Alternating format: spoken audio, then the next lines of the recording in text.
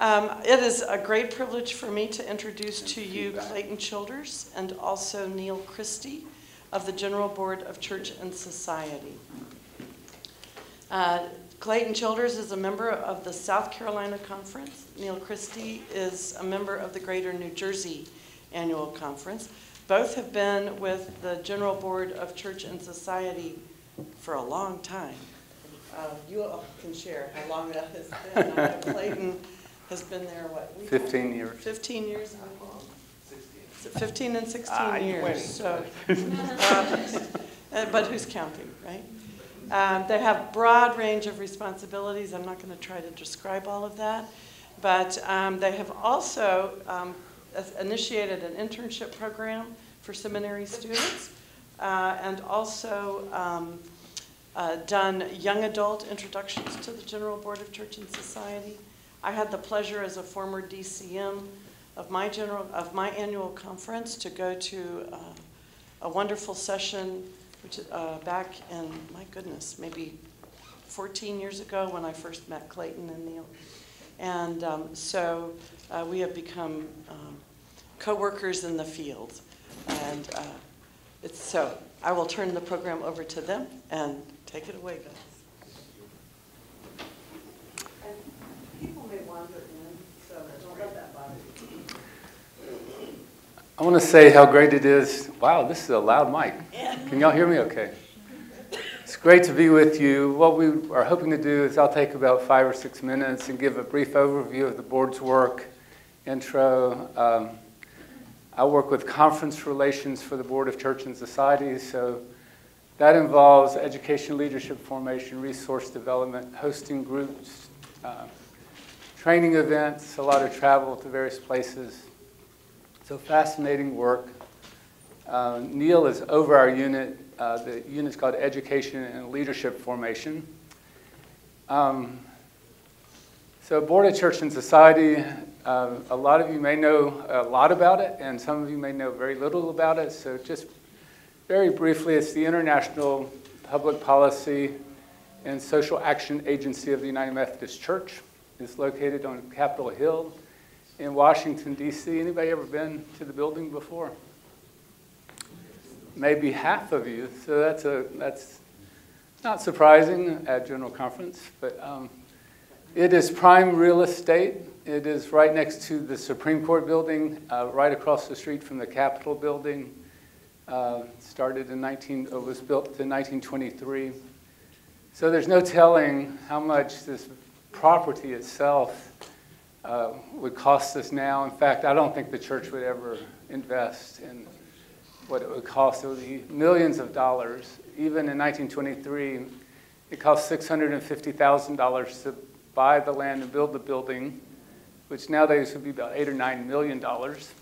So huge investment. But it's incalculable, the worth of the location and our presence on Capitol Hill. I know many of you realize that we have other offices of other denominations who rent space from us. National Council of Churches, Episcopal Church, Lutherans, Catholics, United Church of Christ. So it's an ecumenical place as well as United Methodist building. I think what we do is so critical to our mission as a church of making disciples for the transformation of the world. Disciples of Jesus Christ for the transformation of the world, because what we're talking about are issues that affect people every day of their lives.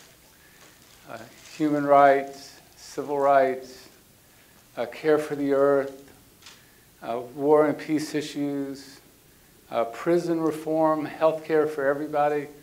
Things that you see in the newspaper, and we believe the church needs to have a voice and express our concern in all of these fronts. I know you do that locally. You talk about this in your Sunday school classes. As pastors and church leaders, you'll be doing this once you get into, maybe even now as your pastors or when you get into local church positions. We believe this is so important. In fact, I also think it's some of the most interesting work of the church. So As you work through your career, I hope you'll see this as a resource and a support. In fact, I would love eventually to see language that talks about the agencies as an instrument of strengthening the ministries of the conferences, districts, local churches, and also extending the ministries of conferences, districts, and local churches. So the final thing I'll say is that what we do is a unique ministry, but it is powerful because of people like you. The people on Capitol Hill care about what their constituents think. And when they hear from you, that's even more critical than when they hear from experts in fields, because it's not constituents.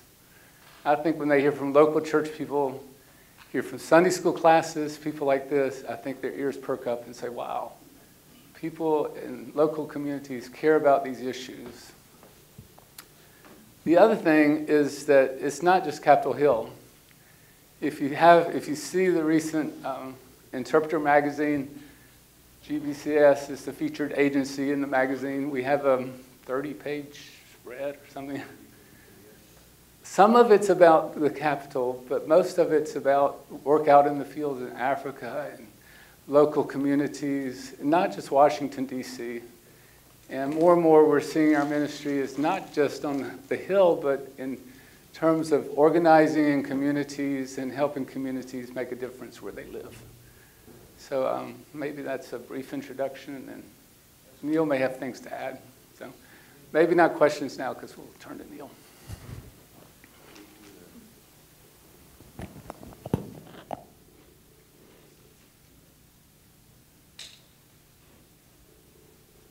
Thank you, Clayton. Can you hear me? Okay.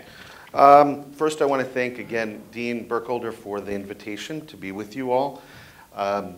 Those of you who have the privilege of being with Dean Burkholder as a professor know that she's passionate about the local church, connectional ministry, and has a global view of ministry. And I am appreciative of that. And she's given us the gift of that perspective as a scholar and as a practitioner, as a leader in the conference. I also want to recognize those professors who have brought, other professors who have brought students. I notice that my colleague, Dr. Drew Dyson, is here, and I want to thank Drew for bringing students from Wesley, a colleague of mine from New Jersey, district superintendent. Other professors, thank you for taking the time to make this commitment. Your students are going to be delegates to General Conference at some point, I would like to think. Some of them will be elected as subcommittee chairs, legislative committee chairs. They'll maybe be sitting on the commission on the General Conference or the General Board of Church and Society or the connectional table, and they may be elected to the episcopacy. You may be elected to the episcopacy. You may be charged with leadership of this kind of a body, playing a particular role. The only thing I'd add to what Clayton was sharing in terms of GBCS is two things. One is we work side by side, and we align our work with three other program agencies, the commissions of the church, and the priorities that have been set by the General Conference. We don't come up with our own priorities.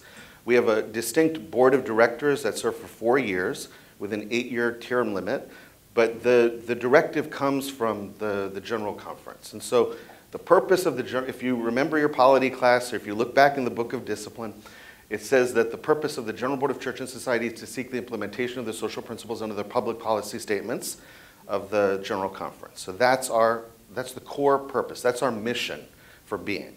Now, how we carry out that mission differs. And now I'm going to get to the purpose of why Anne invited us, I think, to come and speak, which is the social principles and the revision. If we're to seek the implementation of the social principles, the challenge is, what does that look like in an ever-increasing pluralistic, multilingual, multicultural, multinational, transnational community that we call church in society? What does it look like? So we have a set of social principles that are the outgrowth, again, think back to your polity class, from the 1908 Social Creed. How many of you remember the Social Creed? Y'all remember that? All right. So if you come to the Methodist building on Capitol Hill, when you walk into the building, to the left you will see a huge depiction of the 1908 Social Creed, and to the right, you'll see was originally the 1972 social Creed, which gave birth to the social principles through a committee that was chaired by Bishop Thomas. When the church was born, from 68 to 72, a commission was set apart to take the creed that had been added to by each subsequent, a general conference from 1908 on. They didn't really have resolutions per se, but they were statements in the Book of Discipline. And to take this new church, create for this new church a set of stable social principles that we could stand side by side our social creed. And as a result of that came the birth of the predecessor agencies for what is now the General Board of Church and Society. I'm going to fast forward now. In 1999-2000, Bishop Henrik Bolleter, who is retired now Episcopal leader of what is called the Central and Southern European Central Conference. That's this huge swath of area from Switzerland to the Balkan areas to Hungary, Bulgaria, all these areas that were former part of the Soviet bloc of influence. Bishop Bolleter, who has a passion for social justice and ecumenism, approached the General Board of Church and Society, approached other leaders in the church and said, the social principles are so important to our ministry because they assist us in defining who we are. When we have state churches where we are growing new churches, we're doing new church plants, and when we've had churches established for 100, 150 years, as in Switzerland and in parts of Austria, we need a statement where we can be relevant to our colleagues in ministry. We know what Catholic social teaching says. We know what the state church, the Lutheran church says. We know what the Reformed churches say. But the United Methodist Church, as a worldwide church, the statements in the social principles are incredible statements. They're prophetic statements. They're pastoral statements. They're visionary. However, are they too U.S.-centric? Are they relevant for a shifting Europe? And so that was the original conversation. That was back in 2000. Go a few years after that, Bishop Bolleter hosted something called the Vienna Consultation. And in the Vienna Consultation, it's a theological consultation he held every 4 years. It was an opportunity to do continuing education, something that I hope you never take for granted. I mean, Clayton and I we are blessed in that we get many opportunities, but we've got to be intentional about it, so you be intentional too, whatever ministry where you find yourself in. Bishop Bolleter would bring together clergy and the lay leadership of his Episcopal area, and for 4 days we talked about the social principles. We did this in partnership with the General Board of Global Ministries, with local churches in the region. We looked at some of the post-conflict situation and how they were responding. As a result of that conversation, there was an impetus to take to the next General Conference in 2004 a proposal, a petition, to revise the social principles to make them more global. The language we were using at the time was global. It did not get a lot of steam. Instead, what happened was there was a move to revise the social creed, something that our agency shepherded with the leadership of Bishop Jane Middleton and Bishop Susan Morrison. And so we proposed a new social creed after 4 years. We sort of tabled the social principles revision. Up and now 4 years ago, board members of ours coming from Europe, and then representatives from Europe and Germany, in Northern Europe and Scandinavia, Bishop Alsted's area, came together and said, we now really need to look at the social principles because Europe is truly changing. It is not what it was 10 years ago. The economies are changing. The influx of new immigrant communities are coming in. New churches are starting in particular areas. What do our social principles look like so we stay relevant? So the decision was made, and I'll read you the petition that was discussed, was we need to have a new set of social principles that are global, that are succinct and theologically founded, or perhaps more theologically founded. I would argue that they are. It may not be as apparent in some areas, but there is a theology underneath each principle There's a set of values, there's a set of interests, there's a set of positions, but it's there. But to make it more apparent, more relevant to where the church is today. So the petition was this in 2012. Petition number 20, if you're writing on this, it's important for you to know the numbers. I'm going to give it to you. 20986. It was non-disciplinary. And the petition is to revise the social principles. And the language is to engage in a process for considering and revising. Note it doesn't say rewriting. It says revising. The social principles to determine, to convene hearings, appropriate measures in jurisdictions and central conferences on the future of the social principles, to appoint a committee of adequate size to provide assistance for further work on the revision of the social principles with the goal of making them more succinct and theologically relevant. That was the petition.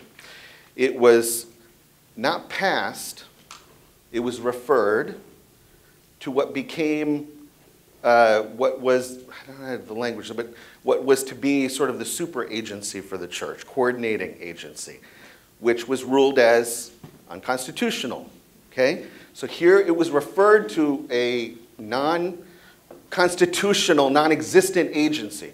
Those responsibilities were then handed over to the connectional table.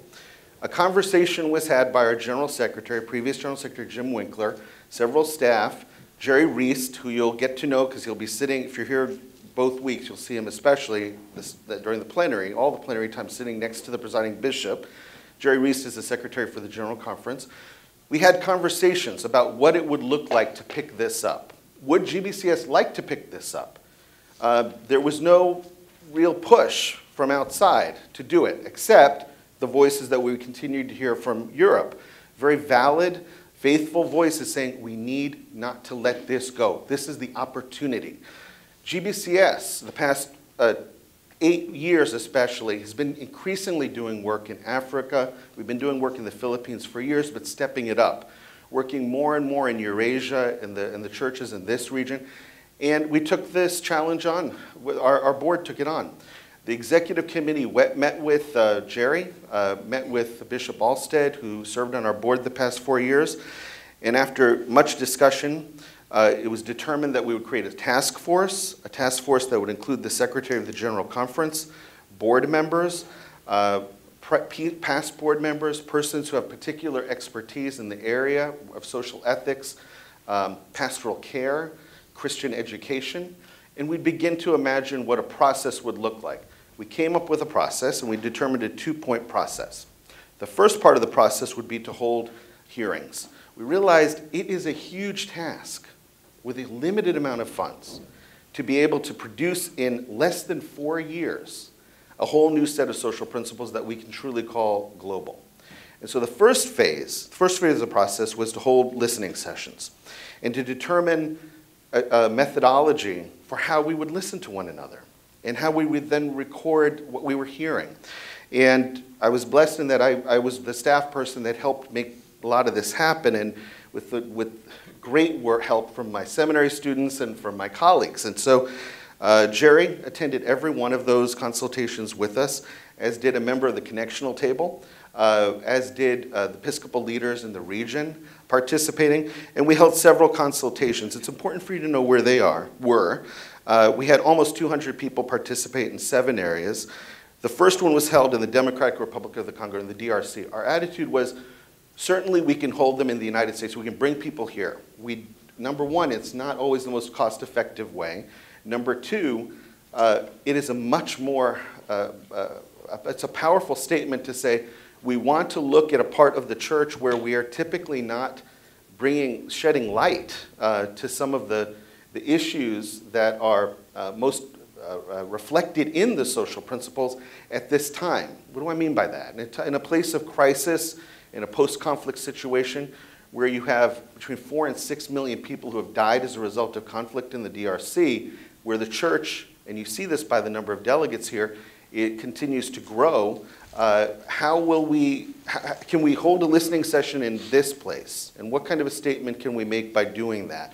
So we invited those from each of the Episcopal areas in the DRC and Ivory Coast, Côte d'Ivoire, to meet with us in the DRC. The second one was held in Mozambique, which was open to the Africa Central Conference, which includes East Africa, Angola, and Mozambique, again with representation from the Division on Ministries with Young People, Connectional Table, inviting other agencies, inviting local leaders, representative grassroots leaders. The third one was held in the Philippines. You'll hear this general conference about the Lumad and the forcibly displaced peoples, indigenous peoples, and the struggle that they're facing in the southern part of the Philippines especially. Bishop Francisco has been the leader in being in solidarity with the Lumad. We wanted to be in a place where we could, again, shed some light on what are some of the issues, the crisis issues we need to be aware of. And we need to take the social principles and hold them up to these realities on how the church is responding. So in the Philippines, we had participation from each of the three episcopal areas. We then held a consultation in Prague toward the end of end of the year in 2014 for all of Europe. And I would share with you this. Before I forget, in the DRC, some of the things that brought up the most interest were orphans and the language we have in the social principles around orphans. Marriage, how do we define marriage? What does it look like? Climate justice. What is the relevance of climate justice in that portion of Africa where extraction economy is becoming more and more the norm? And globalization is having an ill impact on our churches and on our people, on society. In Europe, on the other hand, the language was more, well, how do we take in many parts of Northern Europe and Western Europe where there's a fairly secure social safety net, and then these more fragile societies in Eurasia, how do they work together as a church? How do you have Ukraine and Russia work together, sit at the same table together, which is something that we did. They typically, they're in the same episcopal area, but they're not necessarily talking about their social realities together. So here was a chance for us to talk about a changing Europe, a theology that would be relevant for this pluralistic region of our church. And our final consultations were held in Washington, D.C., with each of the jurisdictions represented. And we did that twice. We did it twice, and it was live streamed. If you're interested in watching the proceedings, we have them on our website archive, so you're welcome to come to them. We added a final one because of the Ebola crisis. We were unable to be in Sierra Leone and Liberia, but we did go to Nigeria. And there, you're familiar with the crisis with Boko Haram and the growth of the use of religion to legitimate violence between Muslims and Christians. That was a highlight for us and an opportunity for us to be ecumenical with the Lutheran Church and the Catholic Church participating, but we were also in West Africa and hosted by Nigeria. So it gives you a sense of the region. The questions that we asked are these. Each consultation lasted 2 days. There was a brief plenary time, worship, but majority of our time we're sitting at tables like you're sitting at now. These are the 3 questions that we discussed. 1, what role do the current social principles play in enhancing the mission and ministry of the United Methodist Church? 2, how much or how well have the current social principles served to empower mission and ministry in your geographical area, your conference? And 3, what might a globally relevant social principles look like? Those were the 3 questions, and we collected our findings, brought them back to our board, and I'll tell you very briefly what the remarks were as a result of what we found. But I would share with you that, again, for the first time, we were not teaching social principles, which is something Clayton and I are comfortable doing, from using experiential styles of education. We weren't doing that. We weren't doing it in a seminary setting. We weren't doing it with Christian educators. We were really in a posture of receptivity and listening, and trying to take what we heard with integrity and share it with a larger audience to determine, okay, how do we move forward? What are the theological methods that we want to put into place? What will be prioritized here? Before we even get to the process for implementation, those are questions we ought to give some space to discussion in. What were our findings? They were 4. Number 1, Reception of the social principles. We heard a deep appreciation for the social principles as a resource for mission and ministry. Overwhelmingly, outside the United States, we found that they are a tool for ministry. There's not always agreement, certainly, on certain particular social principles of the 72, 73 statements we've got, but they are a tool for ministry. And we have both seen in Zimbabwe, for example, 300 people being taught the social principles as a Sunday school class, where we'll walk into a church and you'll see the lay leader teaching them. She's teaching them to the congregation. We'll go into the seminary in Moscow and they're teaching the social principles. So it's happening. In the United States, however, perhaps it's the treasure that we have to revisit, we have to find again, because too many of our local churches are ill aware. They perhaps have not had the discussions that our sisters and brothers are having across the borders on the social principles.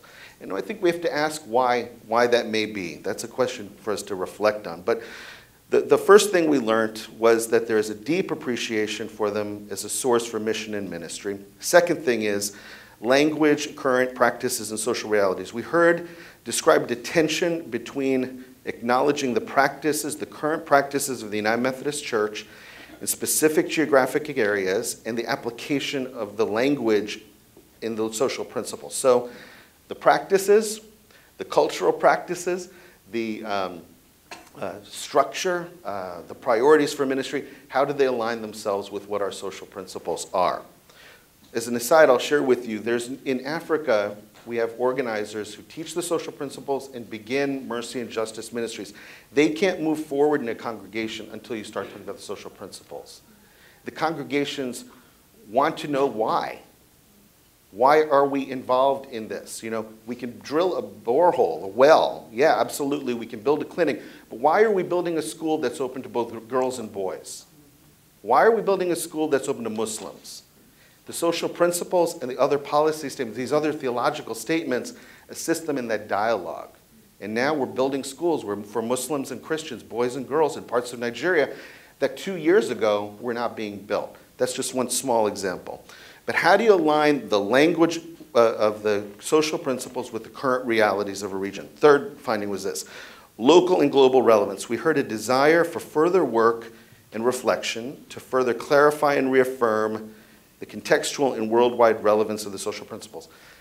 When you read them, my question to you is, do you find them US-centric? Do you find them reflecting a North Atlantic perspective? If you read the economic section of social principles, if you put on a pair of eyes, you look from the hermeneutics of someone in the global South, are they as relevant for you? And we found that there were challenges there. And in fact, and I'm hoping we do, revise the social principles, how are we going to reconcile different understandings of economic order and economic practice, which may be in competition with one another? And how do we do it in one document? This will be the challenge. Finally, 4, theological and ethical foundations. We heard a strong desire for a more precise and concise articulation of the social principles that speaks across cultural distinctions and historical particularities. That's important. Across cultural distinctions and historical particularities. We heard a desire for more explicit theological and ethical foundations to ground every social principle. So those were our 4 findings. Now, what we've done is we've come to this general conference, and our board has continued the work and has proposed, as we did about almost 4 years ago, saying we need to do the listening sessions, then we need to do public hearings, and we need to do some writing. The proposal, the petition we have, is a very succinct one: to affirm the ongoing work of revising the social principles. That is what the Church and Society One Legislative Committee will consider, and we are hoping that they will support the will of the intentions of the board, the General Board of Church and Society, those board members. We are excited that we can, after this general conference, begin the process of determining writing teams, continuing the listening sessions, perhaps having, I imagine this almost as sort of a Venn diagram, if you will. Think back to math, geometry. sort of conversations here with some intersection, involving scholars from our wonderful seminaries, theological institutions, with practitioners at the grassroots level, making use of the best of our social media, getting the conversation, keeping the conversation going, but then determining, we are going to have to determine how are we going to write. You know, who's going to put paper to pen? And then how are we going to test that out by district, by conference, in a worldwide church? How are we going to do that? And so that is the challenge, and that is also the hope. Our hope then is by 2020, when a new worldwide book of discipline is considered by the General Conference, we will have a new set of social principles that the General Conference will read and debate and, God willing, approve. So that's the background to this project. That's our hope. And I would love to hear questions that you may have, because I've been talking too long. So thank you. Please, when you have a question, if you'll go to the microphone. And just as a reminder that at quarter till, the live stream is turned off, but we can continue the conversation past that. So just wanted to make sure you remembered the concept. Questions?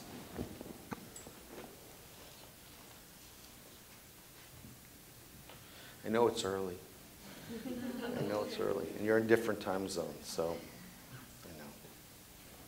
Yeah, please. JR. So I'm wondering, how much of what you're doing are you sharing as you go, or do you kind of collect all this and we wait to the end and then you present it? It's a great question. So I can tell you what we've done until now. How we'll move forward, I'm not quite sure. I think there are pros and cons to both. We don't want to, I think of the primary election, you know, the primaries. Is there anyone who's from outside the United States? I should ask that question. Okay, thank you. So we've been going through this primary process in the United States where one part of the country votes. An entirely different part of the country, what happens when they start to hear those votes coming in? How does it influence their decision to vote or not vote, or how they're gonna speak up? I think there's something to that. How do we hold the information that is shared such that each area, region has its own integrity and has this opportunity to lift up language based on practices that can stand on its own, that can be respected for what it is, without being influenced necessarily by another region, right? That said, our hope is not to do things regionally. We're not interested in siloing. We're interested in bringing the church together. So Europe, Philippines, the United States, jurisdictions, the central conferences, all this work will happen together. So there will not be just the jurisdictional writing. There won't just be writing in Europe. There won't be writing in the Philippines. There'll be cross-fertilization. That's how we did it for the listening sessions, and it was incredibly effective in building trust, in imagining what the next step might be together. In fact, all this debate on Rule 44, I was thinking about this last night. We were practicing Rule 44 for the past 4 years, I would argue, in the kind of discussion we had, and the kind of respectful discussion, respecting where the Spirit is. And again, I'm incredibly grateful that Jerry Reese was with me in this process, because we had the wisdom that he brought from having advised the General Conference in his role. So I'm not quite sure how we'll do it in the future. What we did, though, in the past was, as soon as we had a consultation, we have a limited staff and a limited budget, but we got it up online, unedited. So if you want to watch 2 days of streaming video it's in Portuguese and French and in English, that's from Maputo, Mozambique, go for it. It's there. I'll give you the link, and you can do it.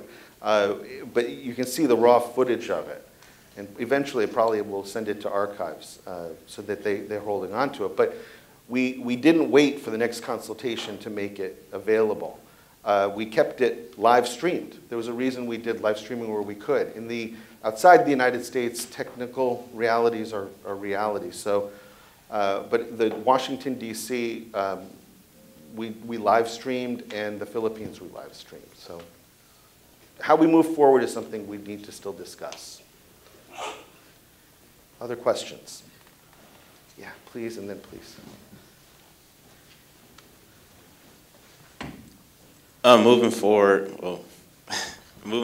what do you think what do you see as the biggest or the most difficult social principle to address, or the social area from a global perspective? It's a great question. So I'd put the question back to you all, from what you all think is the most difficult social principle, challenging. Where's the greatest opportunity to be a church, be the church in what we say? I think you'd be surprised at what brought up a lot of heat in conversation. Suicide brought up a lot of heat. Okay? I hear from, okay, good, okay, you're with me. In some cultural practices, how do you deal with someone who's taken their life and the effect it has on their family? The language we have there in now is a pastoral, biblical perspective. It is not one that, please remember, it's not one that all churches share. 2016, okay? Not just in the United States, but globally. All right, that's number one. Number two, the cultural practices around suicide will differ. In Philippines, Africa, even parts of the United States. It's not just theological differences, it's culture, it's geography.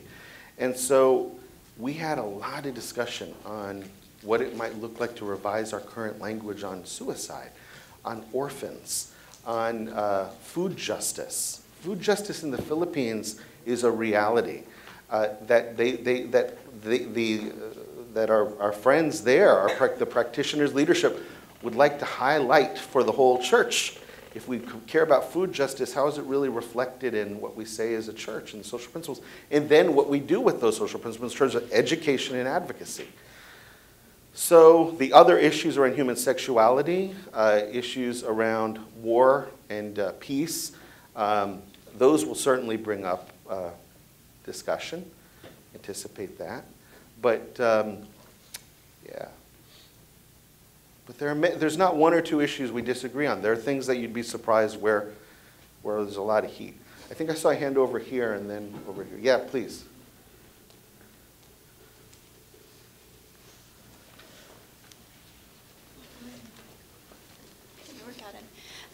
So in our class, we kind of talked about how there's a movement to squish the discipline down into one that is like, this is what everyone needs, and then each global place has its own thing. Yeah. So how is that affecting your movement towards making the social principles more global, and how do you think that that's going to all affect each other as we talk about it in conference? It's a great question. Okay. So the standing committee, I don't know if any of you were here to attend the standing committee on Central Conference Matters. It meets right before the official opening of the General Conference for a day and 2 days, but it didn't take that long this time. It was a day and a half work. There was a petition to, I'm not quite sure where it came from, if it came from the United States or if it came from outside the U.S., a petition to basically make the social principles contextual. So each jurisdiction, each central conference could determine which social principles to change. That was voted down. So the Standing Committee on Central Conference Matters, those are Central Conference members, were very strong in one voice that, no, we need a set of global social principles or worldwide social principles. And I was encouraged by that. There are some people in one theological camp who have spoken to me over the past 4 or 8 years, who have said 12 years actually, saying, Neal, why can't we have contextual social principles? And I see, if you ask me my opinion, I think that there's a problem with that. We're one church. I think the social principles are can we live together with one set of social principles? That's the challenge. And what would it actually look like if we have social teaching here and here?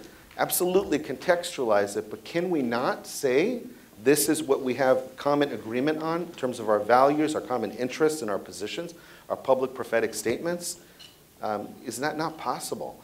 And so it was voted down by the Standing Committee on Central Conference Matters. That was incredibly encouraging. There is no, in terms of the Worldwide Book of Discipline, the understanding will be that if that passes, if the work, is affirmed to continue onward, that's the hope, that there will be books of discipline for each region. However, there will still be one social principles. There will still be one social principles. So there's no petition that will be discussed that would share otherwise, to my knowledge, unless it comes from the floor.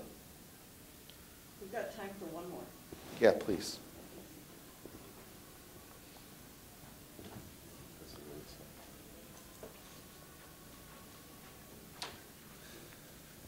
So I think that you kind of answered my question I was going to ask, but yesterday in our Holy Conferencing breakdown with the committees, Yeah. a brother from the Congo was saying that amongst our differences there can still be unity.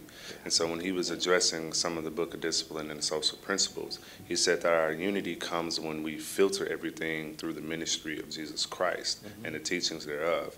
And so in looking at the development of the social principles going forward, how many of those would be filtered through the ministry of Jesus Christ, or how many of those would be, or how much of the social principles would have the goal of reflecting a ministry of Christ or teaching of Christ that we as United Methodists agree upon through the Wesleyan tradition? So if I am understanding your question correctly, so the second part of the question is, will there be social principles that reflect our contextual realities? So will there be some social principles that reflect our contextual realities and some social principles that reflect a universal understanding? Right. Sure. Okay. Yeah, something like that. Universal principles that we can agree on as Wesleyans or as United Methodist sayings. This is the teachings we believe Christ to have, and then others that are cultural, because there are those differences. Great. It's a great question. So in the listening sessions, overwhelmingly what we heard was a desire for the former, that we would have social principles that are theological statements, ethical statements, where there will be room within them to be gracious, okay? There will be room to be gracious in its application. That said, when you look at them now, there are some very firm statements. There's firm statements on gambling being a menace to society, a pestilence. I mean, it's very strong language. War is incompatible with the teaching of Christ. We have several. What do you do with these very strong declaratory statements? I have not heard from the listening sessions a desire to water down a lot of that language, but to include with it a theological language that gets us to that place, all right?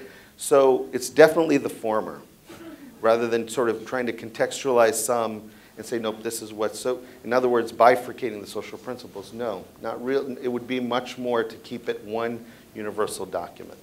If you have questions, Clayton and I are here. I'm going to be at the booth for an hour, then I'm going to be at general administration. Clayton's going to be at conferences, and we are here. I'm here for 2 weeks. Clayton leaves on Friday late night. So. And there are other GBCS staff. Absolutely. Sprinkled around some of the legislative Yes. committees. If you are assigned to a particular legislative committee, please look for one of our GBCS staff. John Hill and Emma Escobar are in Church Society 1. Susan Burton and Pauline Muchenga is in Church Society 2. And then the rest of us are spread out. All right? Thank you for your attention, and have a wonderful general conference. Thank you.